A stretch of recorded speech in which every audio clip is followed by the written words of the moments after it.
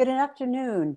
Welcome to my home office, and thanks for joining us for Chancellor's Associates' first ever virtual colloquium.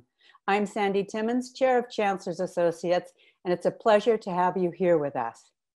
I'm sorry we don't have the usual spread of wine and appetizers for you. We can't even shake hands or bump elbows, but I'm sure today's webinar will be just as edifying and enjoyable as our past events. In the face of this new reality, Chancellor's Associates is dedicated to continuing our programming and offering new ways for you to connect with campus. And we still will be awarding Chancellor's Associate scholarships to new students enrolling this fall. Our goal of sponsoring 800 Chancellor's Associates on campus each year is now even more important than ever. So this afternoon, we have a very topical subject. Our speaker will be breaking down for us how diseases like COVID-19 spread and what we can learn from similar cases in history. He will hopefully also shed some light on what the near future may have in store for us.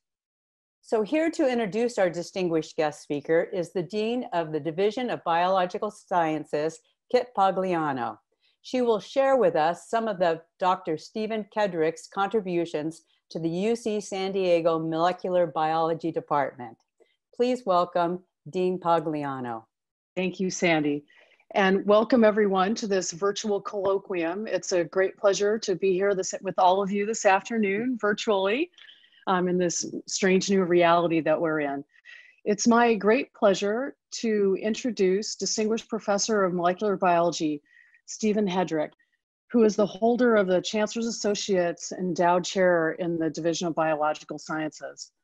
As this group well knows, holding the Chancellor's Associates Chair is an honor that we reserve only for our very top professors in the division. And Steve truly embodies all that we at UCSD hold dear about our faculty. And that is, he exemplifies excellence in research. He's a highly productive scientist who publishes about the mechanism by which the immune system helps defend the body against predators and infectious agents such as viruses and bacteria, and in the evolutionary interplay between the immune system and the viruses. He is an elected fellow in the American Academy of Immunology, which is a high achievement in his field. He's also exemplifies excellence in service. He's been chair of the Department of Molecular Biology and has served on numerous campus committees and plays a leadership role as well in his research community, serving on the editorial board of top journals. And he's truly an exemplar of a dedicated faculty member who gives back both to the campus and to the community. He's also an outstanding instructor, and he routinely receives 100% student approval in his courses, with students commenting on how clearly and eloquently he explains complicated topics in biological sciences, especially about the immune system. And they also comment on his clear passion for the subject matter and his clear joy of interacting with our undergraduate students and teaching them about the subject that he loves best, immunology. And so I know that you're going to greatly enjoy his presentation here this afternoon. And so please join me in welcoming Distinguished Professor Stephen Hedrick. And I hope you enjoy his talk. Thank you.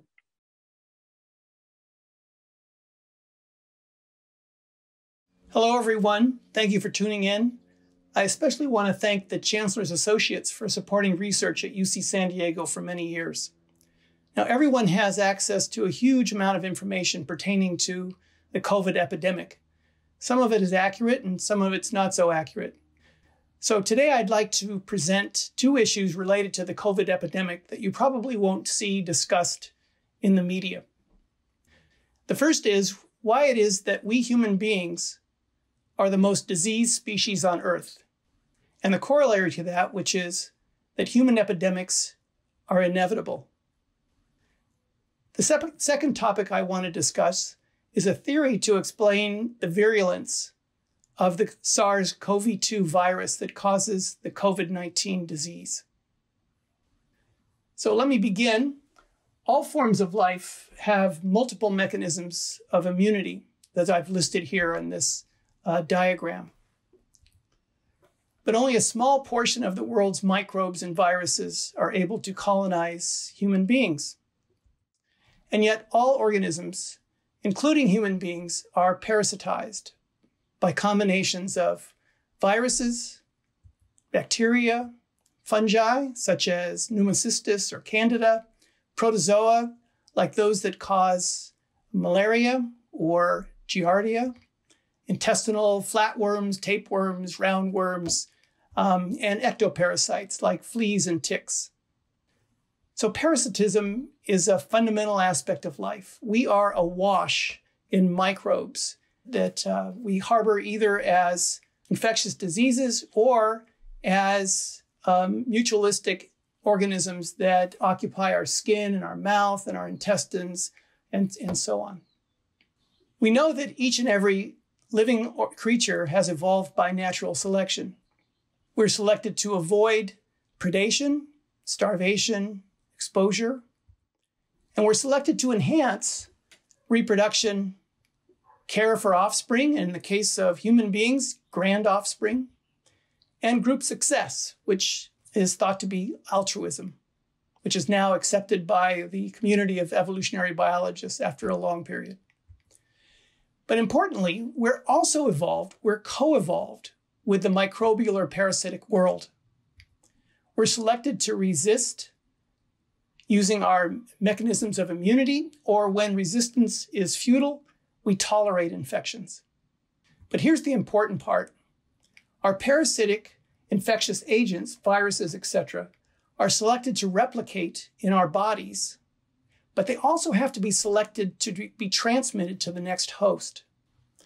This is known as trade-off theory, and it means that infection is intrinsically self-limited.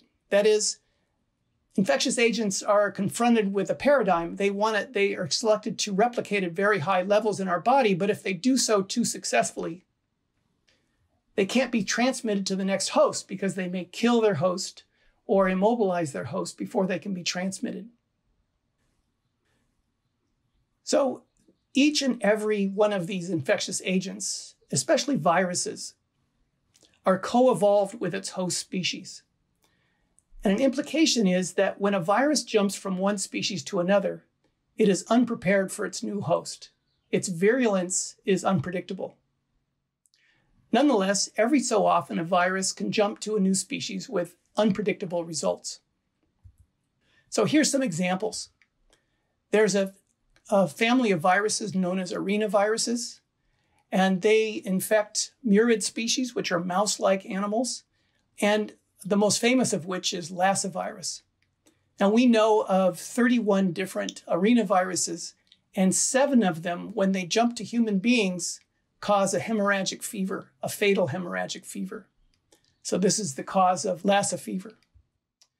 There's a hantavirus many people have heard of, which is a virus of rodents, found in the rodents in Curry Village in Yosemite sometimes. And it causes virtually no disease in rodents, but when it jumps to humans, once again, hemorrhagic fever. And of course, the one that everyone has heard of is Ebola virus. Ebola virus looks like it has a natural host as a fruit bat, but when it jumps to humans or other primates, it can cause a severe hemorrhagic fever. And so on and so forth. There are many, many examples of viruses that cause little or no disease or pathology in their native species, but when they jump species, for instance, influenza is a bird virus. When it jumps to human beings, it can cause a lot of disease, 30 to 70,000 deaths a year.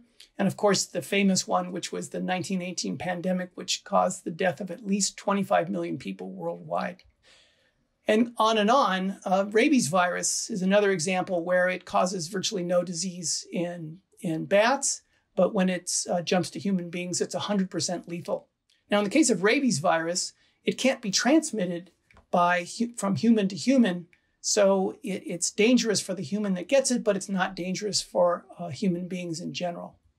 And that brings us to coronaviruses. There are 4 coronaviruses that circulate in the human population that cause mild cold-like symptoms. But in the last 20 years, there have occurred 3 new viruses that have originated in bats and have jumped into the human population and cause everything from a mild to a fatal respiratory disease. So acquiring a viral disease from another species is a dangerous proposition. And especially for coronaviruses, it's not just dangerous for the individual that originally gets the disease. If it can be transmitted between human beings, it can lead to an epidemic or a pandemic. So it's dangerous for the entire human species. Now, how has this played out throughout human history? And what you can see is this is a timeline of various epidemics that have occurred since the dawn of history, starting with the plague of Athens, which during the Peloponnesian War killed 25% of the population of Athens over a period of 4 or 5 years. And on and on. There are many examples in the Middle Roman Empire. During the Antonine Plague, smallpox infected the population of the Roman Empire and led to, again, the death of probably about 25% of the population of the Roman Empire. Almost certainly was a major cause for the fall of the Roman Empire.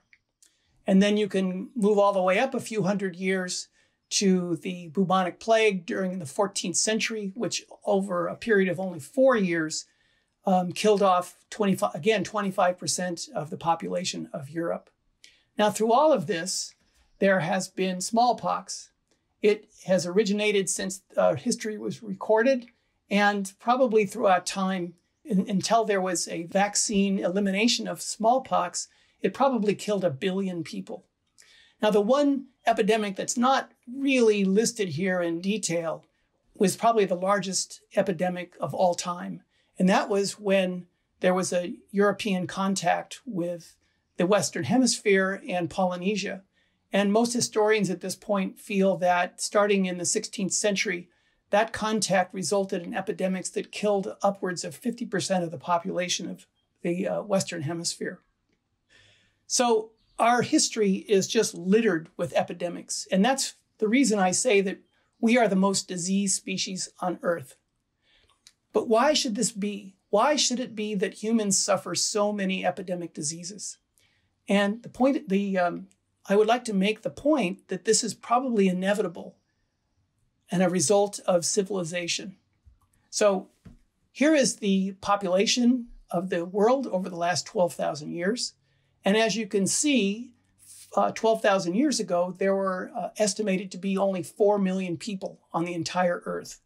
And that means that we lived in populations of small dispersed communities of hunter-gatherers, each consisting of a few hundred individuals. But then, because we're a clever species, we invented agriculture, which means the domestication of plants and animals. And that had 2 effects. One effect was that people could live in permanent communities at much higher densities. And the second effect was that at the same time as we domesticated animals, we sampled the infectious agents to be found in all the cows and sheep and goats and horses and birds. So we acquired multiple zoonotic infections in high-density populations. And this meant that these infectious agents could evolve to very high virulence because they could be passed to a new host and still cause death and still find a new host. So we completely had changed our ecology over a very short period of time. We were no longer in an evolutionary balance with our infectious diseases. And of course, this is only increased with time. In the 20th century, of course, we have expanded, the world's population has expanded exponentially such that we are adding 1 billion people every 12 years to the population. So what that means is if a zoonotic infection hits the human population, it can rapidly expand. And because of modern transportation, it can go around the world in a few days. So how can we look at this a little more closely and see it schematically? So let's look at a network diagram of small dispersed hunter-gatherers. These are groups of maybe a couple hundred people, and the dotted line indicates a potential interaction, but one that's not realized. So no contact usually between these dispersed groups. You can contrast that with rural communities where there are numbers of people living together, but they don't contact each other with high frequency, perhaps only occasionally. And finally, you could have huge population centers where, of course, people mingle on a daily basis. Now, if one infectious person or an infection lands in one of these communities, you can see what happens. In this dispersed hunter-gatherers, virtually nothing happens. It can go through one community and it would fade out after that. In rural towns, it might spread slowly, but in a limited fashion. But in huge population centers, it spreads almost infinitely. So that sort of illustrates how density can affect the spread of disease. But what about the size of populations? Well, if a disease such as measles gets into a small population, it can rapidly spread through the population and infect virtually all the people in the population and then run out of susceptible hosts. In that case, the disease will fade out. So for measles, if the disease lands in a population that's less than 200,000 to 500,000 people, it will just fade out. On the other hand, if it lands in a large population, it always finds new susceptible hosts in the form of newborn children. And the way that plays out is that these diseases, such as measles, undergo oscillations. So there'll be an epidemic. Many of the children will get the disease. The number of susceptible hosts will fall, and then the epidemic falls. As the new susceptible people increase, they reach a threshold, and then the disease comes back again. So you have these oscillations of disease that occurred almost every 2 years until there was a vaccine. Once there was a vaccine, then of course the incidence of disease went down to almost nothing. And we realized that the vaccine wasn't entirely effective until there was 2 doses given. And so after 2 doses, measles was essentially died out in the Western Hemisphere. As an example of this, London did not have a self-sustaining population until the 20th century. There was so much disease, the only way that London kept its population up was by immigration. Now, where are we today with the COVID virus?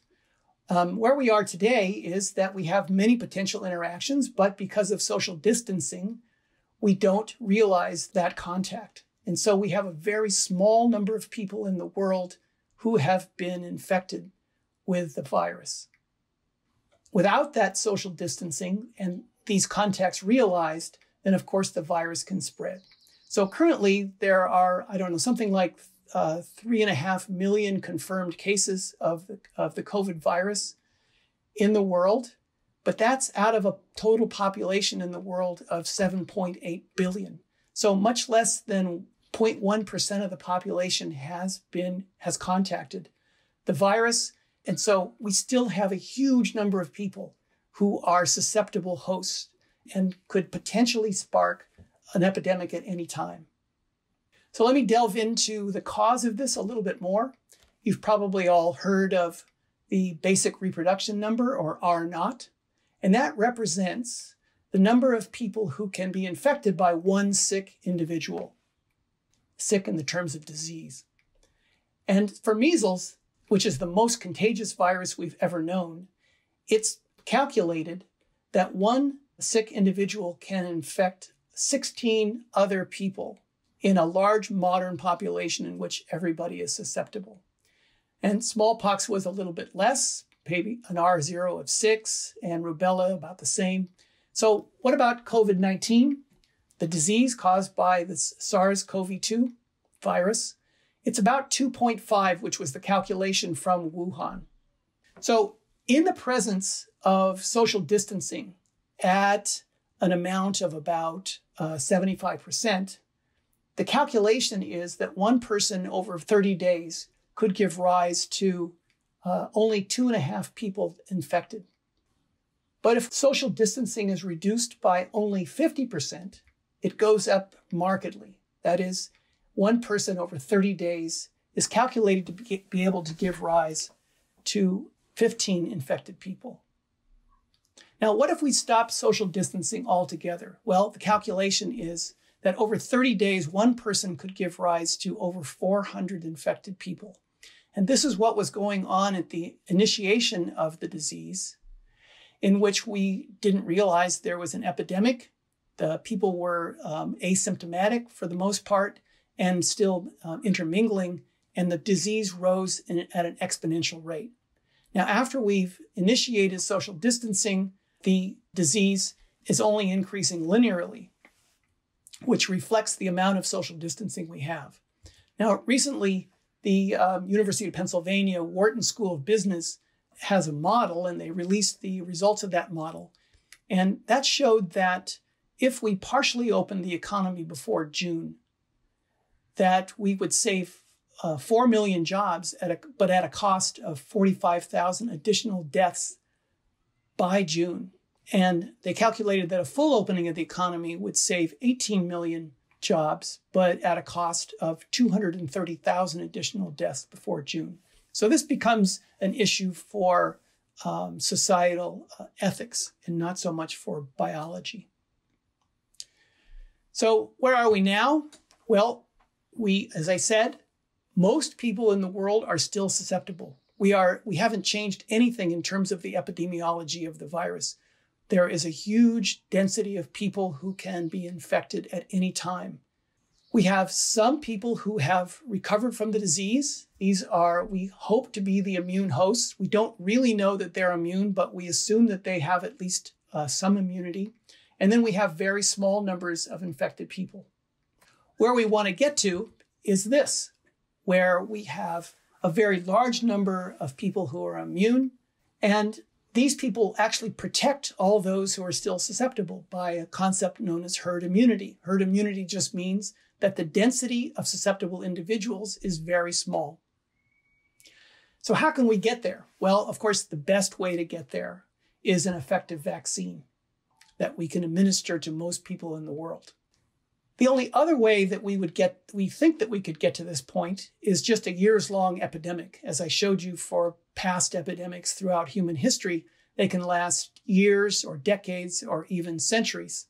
And of course, this would result in the deaths of millions and millions of people. Probably is unacceptable to most of us. So that's what I wanted to tell you at the first part of this talk about how human beings are the most diseased species on Earth, and how epidemics are inevitable, and how we might think about our ability to contain the epidemic. The next part I want to talk about is the COVID disease itself. And there are several unusual features for this COVID disease. And one of them is that the severity of the disease is correlated with age. So I plotted the cases and the deaths and the fatality rate from the data provided by the Chinese Centers for Disease Control. And I plotted it versus age category. And what you can see is that there is a nice normal curve for the age distribution of cases. The deaths seem to go up with age, but the fatality rate goes up directly proportional to age.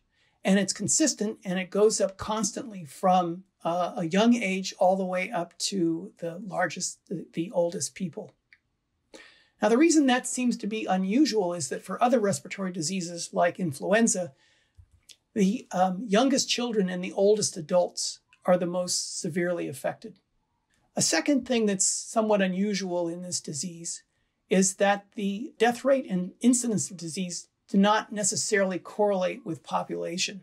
The largest incidence of disease has been in the United States, and we don't have nearly the density of population found in other places in the world. For instance, the Indian subcontinent has 1.3 billion people, and as of May 10th, they had only recorded 2,200 deaths.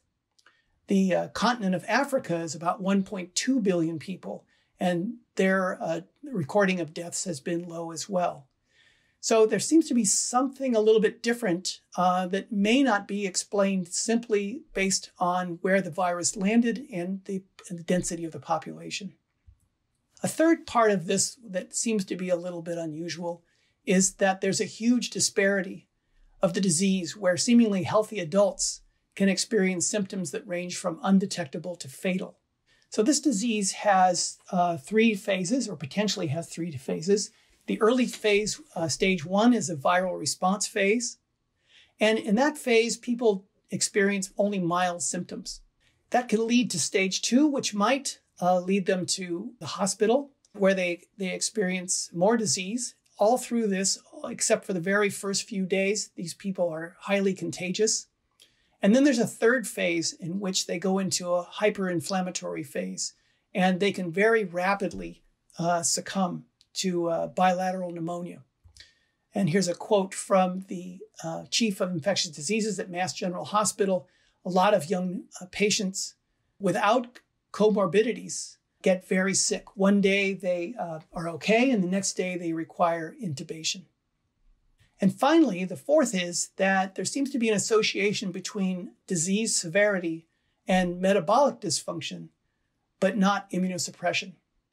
So unusually, the people that are, this is a plot of the people that are arriving in the hospital after having contracted the virus. And they seem to be overrepresented in comorbidities that include cardiovascular disease, hypertension, metabolic disease, and obesity, but interestingly not by immunosuppression or chronic lung disease or asthma. This is not what one would expect, for instance, for influenza, which is another respiratory disease. So with these sort of unusual features, I want to propose a hypothesis for you today. And the hypothesis is that the severity of the COVID-19 disease is determined by something called antibody-dependent enhancement, ADE. So what does that mean? Well, the virus, which is represented up here, is initially contacts its receptor, which is the angiotensin 1 converting enzyme 2, ACE2. That virus then is taken up within the cell, replicated, and then makes lots of tiny new baby viruses. They're actually not tiny. They're exactly the same size as the adult virus. Now, at the same time, your body makes antibodies. And what these antibodies can do for you is that they can bind to the virus and block, literally and physically block the ability of the virus to bind to its receptor. And that prevents uptake by the virus into the cells, which of course prevents replication of the virus. But sometimes antibodies don't perform in this manner. Sometimes they have a different effect, which is when you have a suboptimal antibody response, and it can lead to something called antibody-dependent enhancement. So under these circumstances, the antibody still binds to the virus, but poorly perhaps, or at not such high affinity. The virus still binds to its receptor and produces baby viruses. But then there's another effect. The antibody can bind to the virus, and then through the binding of the back end of this antibody to another family of receptors called Fc gamma receptors that are present on cells of your immune system, the antibody can literally pull the virus into the cells of the immune system, and these cells will now start replicating virus themselves. So that increases the amount of virus replication. But there's another effect. These receptors can also signal these cells of the immune system to produce inflammatory mediators, which can cause a hyperinflammatory response later in the disease. So where do these antibodies come from? Well, the antibodies might pre-exist due to a previous coronavirus infection, or the antibody might be produced in response to the SARS-CoV-2 infection. So why would we make a suboptimal or a weak antibody response that could lead to this antibody-dependent enhancement? Well, one reason is that we've made a weakly cross-reactive antibody response by a previous encounter with a coronavirus that causes seasonal cold symptoms. So there are 4 of these viruses that circulate in the human population, and we know from laboratory tests that the antibody produced to these viruses can cross-react to a certain extent with the COVID-19 virus. Additionally, older individuals generally make an inferior antibody response. So that's why when you go to get a seasonal flu shot, if you are over the age of about 65, you get a dose that's 5 times higher than that given to younger people. So how would this explain the virulence and spread of the SARS-CoV-2? Well, seasonal coronaviruses may not circulate everywhere in the world at the same rate. In any given population, some people have been previously infected by a seasonal coronavirus and some have not. And it may be that getting one or more of these coronaviruses gives rise to an antibody response, which then causes the antibody-dependent enhancement. For reasons of medical conditions, some people make a poor antibody response. For instance, metabolic changes make a huge difference in the outcome of a viral infection. B cells, which are the source of antibodies in obese individuals, are hyperstimulated, inflammatory, and function suboptimally. And in obese mice and human beings, B cells function abnormally to make pathogenic antibodies. And finally, antibody-dependent enhancement can stimulate myeloid cells, monocytes, macrophages, and dendritic cells to make inflammatory cytokines that could be one source of the deadly cytokine storm. So what are the implications of this? Well, releasing a vaccine that promotes antibody-dependent enhancement would cause a disastrous increase in COVID-19 mortality. So rushing to release a vaccine before we know its safety is probably not a good idea. Vaccine-mediated protection could turn into vaccine-mediated antibody-dependent enhancement. So we think that the immune response, the antibody response to coronaviruses in general, are not long-lasting. So as they wane, it's possible that this could turn into an antibody-dependent enhancement. Thirdly, a vaccine that works for young, non-obese people might be dangerous for elderly or metabolically compromised people. And finally, a vaccine efficiency or safety might depend upon previous coronavirus exposure. So what is my take on the epidemic? First of all, epidemics are inevitable given our rapid development of civilization. Many people have warned about the dangers of a zoonotic epidemic. And if we had responded to this COVID epidemic the way we responded to Ebola in West Africa, we may have prevented much of this virus spread, saved many, many lives. We are connected as human beings, not only by heredity or culture, but by a common biological susceptibility to infectious disease. And here I'm putting in a plug for an article I wrote for the Journal of Pediatrics on the imperative to vaccinate. I took 5 years writing that, so have a look if you're interested. A third issue is that this is a biological problem, and it's going to require a biological solution. This was a point made by an NPR reporter recently. And that is that people were already social distancing before there was a mandate from our leaders. And they probably won't be in a hurry to go back to stadiums and restaurants at high rates until there is a biological solution to this biological problem. And lastly, I think we could benefit from science-based guidelines on social distancing. So I've put up a hypothetical relationship here between virus spread and social distancing. This happens to be a truncated power law curve. And what it shows is that for a very little degree of social distancing, you get a very large amount, you decrease virus spread by a large amount. In this case, 20% of the social distancing could give you as much as 80% of the decrease in viral spread. And the other thing about this is that in this kind of a non-linear relationship, oftentimes there's a sweet spot where past that sweet spot, the amount of benefit you get from increasing, for instance, in this case, social distancing is very little. Now, I don't know that this is the case at all, but what we could use are guidelines from people who can model the disease spread and the types of social distancing that we can practice in order to bring online the economy a little bit and yet not cause tens of thousands or even hundreds of thousands of new deaths. So that's what I wanted to talk about today. And I'd be more than happy to take any questions. Thank you very much. So that was incredibly informative. I'm not sure it's reassuring, but I do thank you so much. We do have several questions. A couple of them have to do with the antibodies you were talking about. If COVID-19 antibody responses are short-lived, 1 or 2 years, as some researchers are suggesting, what is the impact on this pandemic? Well, if that's true for a vaccine, it may be that we just need to have a periodic revaccination.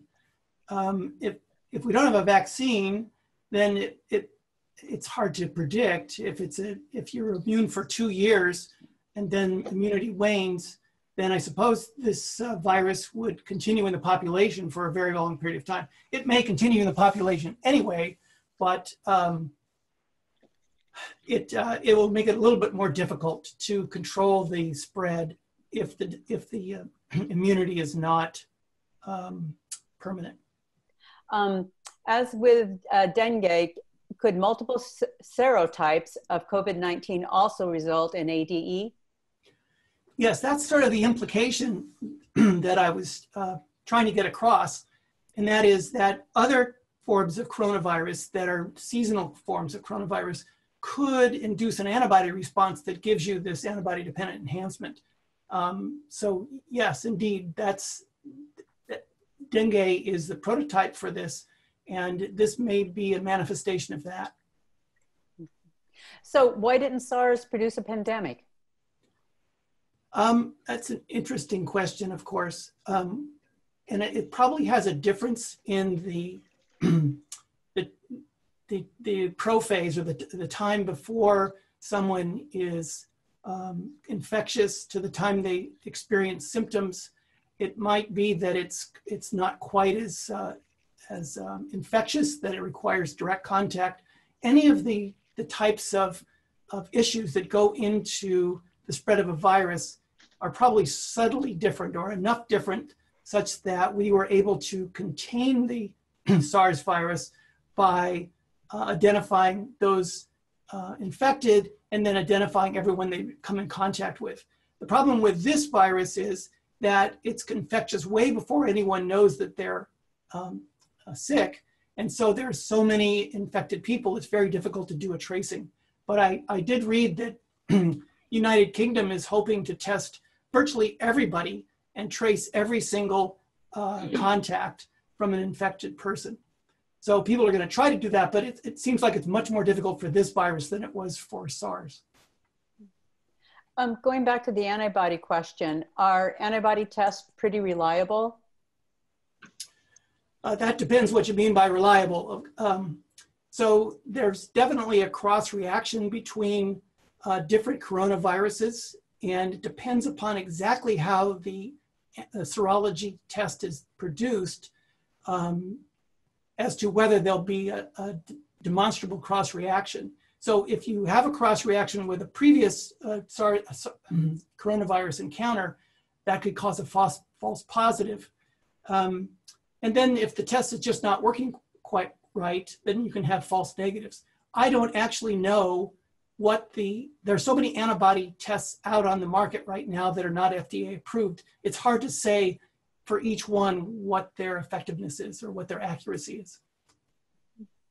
There's a lot of questions coming up about ADE. What is its cause? What research is being done on your hypothesis? Can you give us a few minutes on a little deeper dive?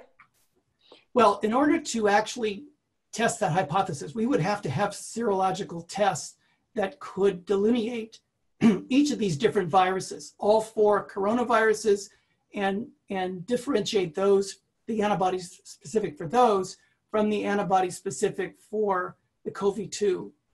And we don't have those kind of specific antibody tests at the moment. And they're a little bit difficult and expensive to produce. People are more interested in working on vaccines and so forth right now.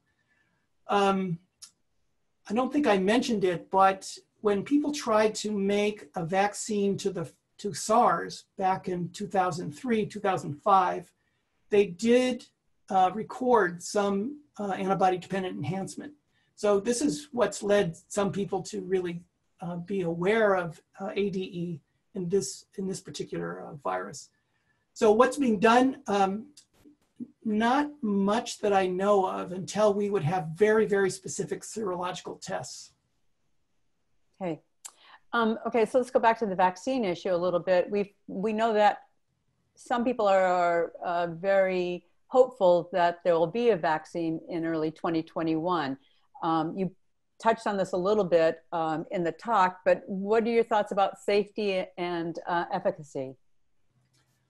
Well, so everyone probably saw that there was nice results for this novel sort of RNA vaccine that were not published last night, but they were announced last night. And that was for 8 individuals, but I think that was out of a group of 40-some individuals that were tested. And since this is not a published report, we don't have any of the data. We don't really know what this means yet.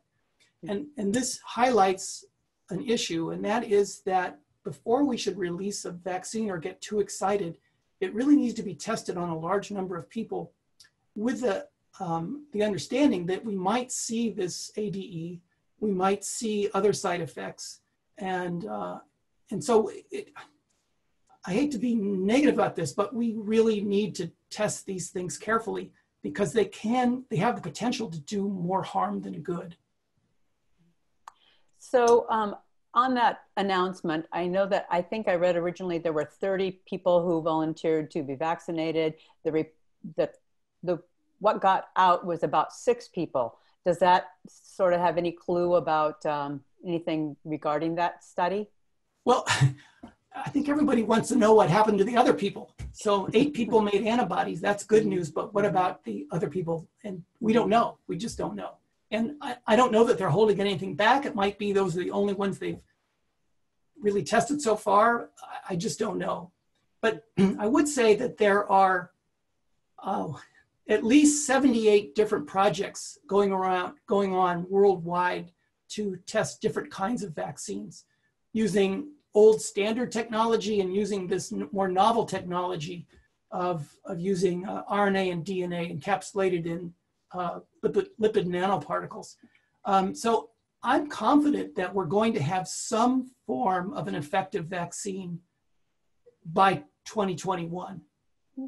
It may not be long lasting. You might have to be re-vaccinated. You might have to have 2 or 3 doses, but there are so many different efforts going on. I'm pretty sure that we're going to have something. The time frame, though, is really difficult to know. And as probably everyone has heard, vaccines usually take 5 or 10 years to develop. And so even if we get one within a year or 18 months, that's going to be the world record for the development of a vaccine. There's Kawasaki's disease, which is sort of a variant is showing up in kids who some test positive for COVID-19. Does that have any relation to the ADE or any of the other things you spoke about? So the Kawasaki-like syndrome that kids are coming down with rarely is really not understood. The Kawasaki disease itself is not understood. It's thought to be some sort of an autoimmune disease or a hyperinflammatory disease. Why this virus should give rise to that is unknown, although there was evidence of it in the original SARS epidemic. So this might be something that comes up with these epidemics, coronaviruses, but honestly, nothing is understood about it. Okay, so to go to the future, let's go to the future a little bit. For effective testing and tracing, how often would people need to be tested before we get to that vaccine? Oh gosh. You mean the whole population, or how are you phrasing that? How often do people need to be tested? So UCSD is hoping to return to learn next year, and they will have a population of 40,000 people, and they're suggesting that they might need to test everybody monthly. Is that the scale? Once every 30 days for a population of 40,000? Is there any modeling going on to predict this? Yeah, so that would just require some sort of quantitative modeling. I mean, you can imagine, of course, if they only test once a month, you have the possibility of contracting the virus and spreading it before you're tested again. I mean, the only way you could combat that would be to test people, you know, every 4 or 5 days, and I think that's unreasonable. So I don't know how they chose 30 days. I suspect it was more or less pulled out of a hat, but maybe the number of test kits they have, you know, and how fast they can generate them. Yes, and of course that's going to change with time. I mean, they'll be able to produce more and more test kits as time goes on. Maybe that's the initial hope. But you know, so far we've had very few cases on the campus, and so it might be that it's perfectly fine to test every 30 days. And furthermore, I just got my instructions for my course in the fall, and it's going to be remotely given. So most of the classes, I think of over 50 people, are going to be remotely given on Zoom. And then the classes where people can sort of stay away from each other, perhaps distance a little bit, they have to wear masks. I think those will probably be the only ones that are given in person. Mm-hmm. So your talk centered on data from China. Does that really make sense for us to be modeling based on that, given the small number of cases they had? Who and when will we be generating our own models based on the data that we have? Oh, we are. One of the second studies I showed of people going into the hospital, that was actually from Georgia. I didn't mention that. But yeah, there are lots of cases going on, but there weren't a small number of cases in China. There were tens of thousands of cases. So they have plenty of data. Mm-hmm.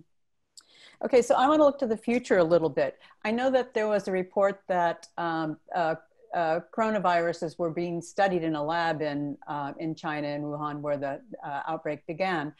Do we have any way to predict where the next pandemic will come? Where will the next virus jump from original host to a human host? Well, the CDC had, and perhaps still has in a small way, a group of people who are epidemic hunters. And they would go all over the world, wherever there was an outbreak, and they would test, and they would look for the disease, and if there was something, they would mobilize the resources of the CDC quickly. There's a nice book that was, I'll just show you here. I just received it. I guess it's backwards, but it's written by Ali Khan, and he was a CDC investigator, and he talks about how he would, wherever there would be an outbreak, whether it's Africa or Asia, he would immediately dispatch a team that would go and test. So that's what we need to do, because there will be more outbreaks, and we can potentially contain them the way we did SARS if we act very, very quickly. I don't know that we could have contained this one. It has a different infectivity profile, the way you were talking about. And so it may have gotten out anyway, but we may have been able to limit the outbreak if we had been on it a little bit more acutely. Mm-hmm. And in terms of immunity, do you see that what do you see as the immunity strength of the people who have it already? I mean, we have maybe 2 different strains of this virus. Is there any difference between New York and California? And will either of them, how will they decide, or how will they be able to assess what immunity these people have? There are different strains, but so far they're not different serologically, as far as I know. So it seems that if you're immune to one, you're going to be immune to the other. The other thing to point out is that this is a relatively unusual, coronaviruses are relatively unusual for RNA viruses.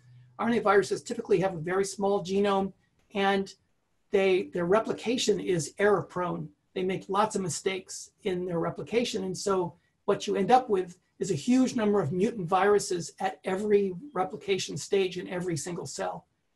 Coronavirus is a little bit different. It's a much larger RNA virus, and it has an error correction modality in its replicase. So it doesn't make very many mutants very quickly. It's not to say it doesn't make any mutants, but it doesn't make very many. And so far, it looks like serologically they're the same. That you can find differences, but they do look the same. One other thing that you touched on was the idea that it came from, where it came from, and whether it was with the result of trying to identify new viruses in laboratories. And there have been several papers now that have been published, one of them in Nature, looking at the evolution of the coronavirus. And what they found was that the part of the virus that is responsible for binding to the ACE2 receptor is unique for this virus. It's not really a sequence seen in any of the other coronaviruses. And yet, they've all bind to the same, or not they all, but SARS and this CoV-2 do bind to the same receptor. So one point that was made in this paper was that no person could have predicted this sequence and produced such a virus. It had to have been naturally evolved. How it evolved and where it evolved and whether it came from the live meat markets or whether it was by some sort of other contact is unknown. So we have time for maybe one or two more. What other factors besides antibodies and the convalescent plasma might be contributing to enhanced recovery from COVID-19?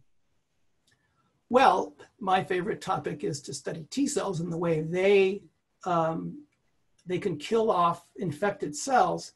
And so usually in a viral infection, the ability of the body to fight off the disease comes from cytotoxic T cells that recognize a cell that's been infected and kills that cell. So that's typically how you clear a virus after infection. But what confers immunity so that you never get the virus is typically high affinity neutralizing antibodies. Virtually all the vaccines that we have and that work via high affinity neutralizing antibodies. But there are other parts of the immune system that play a role as well, and probably T cells have a big role. It's possible they may also play a role in preventing a new infection, but we just don't know yet. We just haven't done enough research on this.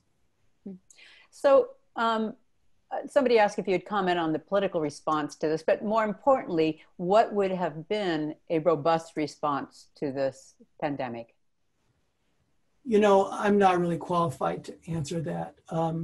A robust response would have looked like the Ebola response. So it broke out in West Africa. We immediately sent a large team from the CDC to not only train doctors and healthcare workers in West Africa, but we sent lots of money.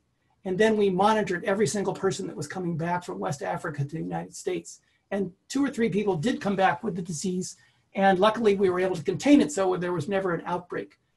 That would be the sort of response that we should have probably made in hindsight. But I don't really want to delve into the politics. It's not my expertise at all. Yeah. I think there's way too many comments out there, opinions. And so it's one of these things that hopefully we'll look to scientists to help us find a better response in the future. I think that's going to be the last of our questions. I really want to say thank you for this incredible presentation on the epidemiology and asking these questions. There were a couple more highly technical questions that I didn't get to. You can contact Dr. Hedrick directly if you really want those answers. And Dean Pagliano, thank you very much for your glowing introduction. It's really nice to know the incredible people we have here on campus. I know you've all, well, maybe not enjoyed, but found very edifying today's colloquium and gathered some valuable knowledge in regards to the spread. My thanks to our speakers and also to our donors for driving this level of research and innovation at UC San Diego. Without your dedication to philanthropy, we would not have people like Dr. Stephen Hedrick here to do this research. I want to thank you for attending our first Chancellor's Associate virtual colloquium, and to know that we're going to do another one very soon. We really thank you also for your support of Chancellor's Associates, because everything you do helps students here on campus. And these are our future researchers, our future innovators. And we want to be able to do what we can now to keep them moving forward. I want you to stay healthy and well, and I hope to see you at our next virtual program on June 17th with climate scientist Kim Prather. So thank you very much, and thank you. And Kit, thank you so very much. Have a safe day and have a safe year.